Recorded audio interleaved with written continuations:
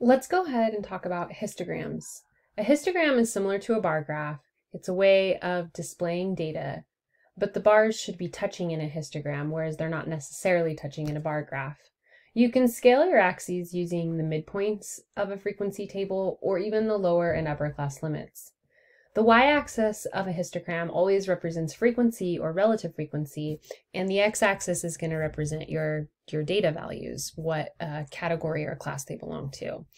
So using our pulse rate data from the previous examples, I have my 5 classes here, and I could use these lower limits on my x-axis or even these upper limits on my x-axis, but I went ahead and chose to use the midpoints.